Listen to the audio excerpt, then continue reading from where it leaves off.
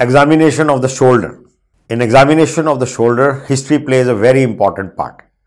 Physical examination signs of multiple pathologies can overlap. Multiple pathologies can produce same signs as positive. So, a very important part for shoulder examination is to take a proper history, whether it is a dislocation, chronic, acute. We will go into the details. It is important to find a proper history as examination findings can be overlapping.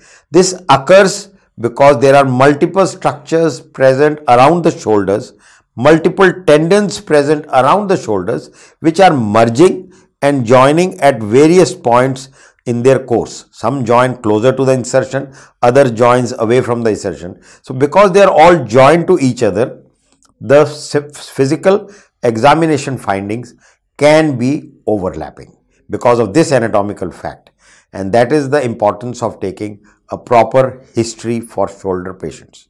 The clinical and the radiological examination builds on the background of a proper history.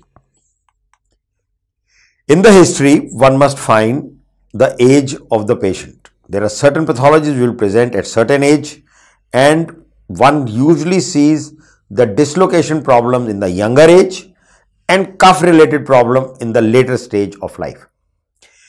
When we see a dislocation occurring in a 15 years old, it can be atraumatic, and that is an important part to find out when a dislocation presents at a very young age of 15 years. Very common age for traumatic dislocation is between 25 to 40 years of life is the first episode in most of the traumatic dislocation. One tends to get cuff related problems which are traumatic. Purely traumatic cuff tears are good, usually seen around 40 years of age.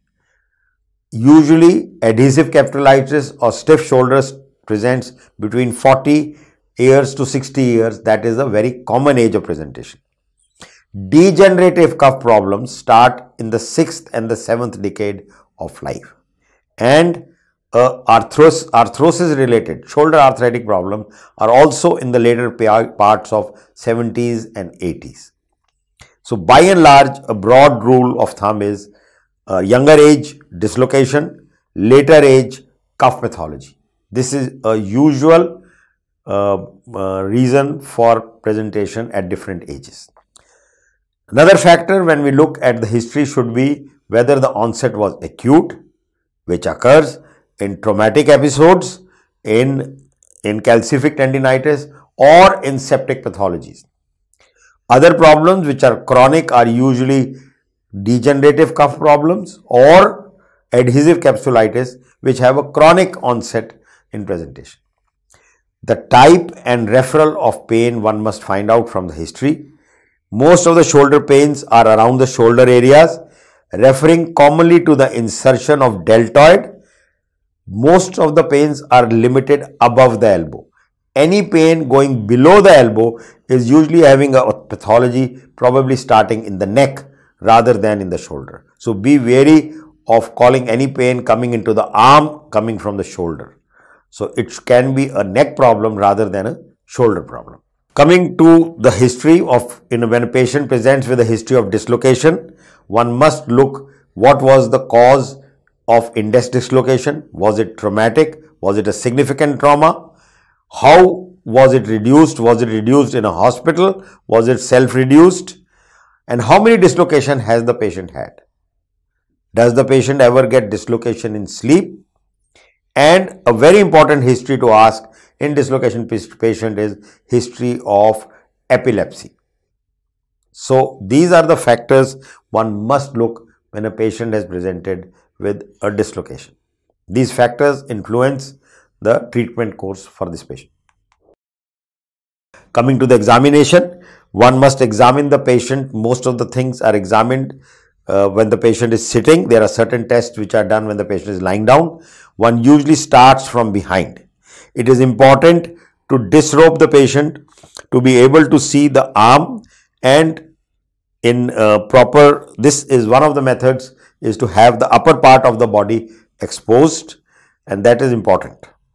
One must remember that some of the patients might have had recent episodes of pain due to dislocation or are still painful. One must try to avoid pain. As in all orthopedic examination, one proceeds with the standard format of look, feel, move, and then one does the special test. Same protocol one follows even in shoulder examination. So most of the time we start from behind. Coming to the look part, as I have just mentioned, undress and visualize both the shoulders, the head, neck, and upper part of the trunk should be visible when doing the look part of the shoulder examination. One must look for any muscle wasting which can be in deltoid, supraspinous, infraspinous, or even in the folds. So one look for muscle wasting.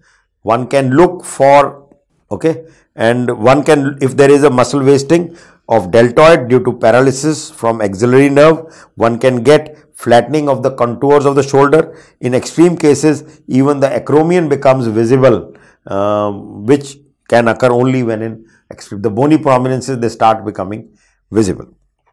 So coming to examination while looking, one has to look for asymmetry for the level of the shoulder, which can occur in polio, or it can occur in a sprangle shoulder, or it can occur in kyphosis and scoliosis. So the level of the shoulder one must look. One can look for deformity which can occur in an acromioclavicle joint dislocation. One can see prominence in the acromioclavicular joint area where the lateral end of a clavicle becomes prominent. One can look for wasting. One can look for winging of the scapula from behind, and also one looks for swelling of the subacromial bursa. One may see very rarely in large cases, and in cases of large rotator cuff tear, some of the swellings becomes more easily visible in the subacromial space. One looks for any exostosis around the shoulder. Scars and sinuses, if they are there, are seen also while examining the patient.